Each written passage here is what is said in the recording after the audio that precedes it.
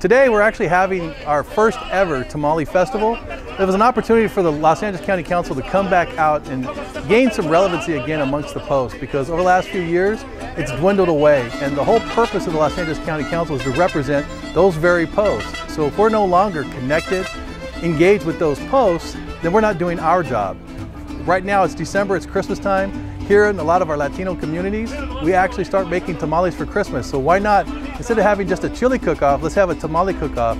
The whole point was to bring these Legion families together and actually have some fun and have an opportunity to raise funds for not only the Los Angeles County Council, but also for the individual posts, units, and squadrons, and for the post that's actually hosting us. So a lot of these posts have been shut down because of the pandemic. They're trying to recover. So an event such as this actually is helping the host post get back some of those lost revenues. So it's mutually beneficial across the entire spectrum of the Legion family. As I said before, it's much easier to judge chili. Because everybody's chili is either hot or it's not, or the color. This, nothing is consistent. Colors are different, tastes are different, and how they're made is totally different. Even the masa, that the corn can be cooked totally different ways. So, I've eaten tamales all my 90% of my life, so it's no biggie. But it's like, there's certain things I don't like. I don't like sweet tamales. I don't have no problem between red or green, but it's like. I volunteered to come over here and represent not only my post, but I'm also doing my grandma's recipe. Her recipe comes from Sinaloa. Okay, so it's a recipe that has been followed for so many years by my aunts, my mom, my cousins, and me.